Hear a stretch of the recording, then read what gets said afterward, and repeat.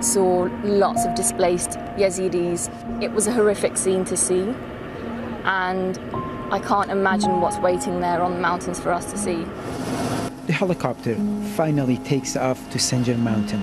Transporting aid by road is a dangerous mission. The small helicopter is packed with food, water, and medicine. The crew frequently come under attack. We were lucky this time. When we tried to land, we were overwhelmed by people trying to jump on board. On this flight, just about dozen made it out. But the fear is, with airlifting on this scale, many might not survive.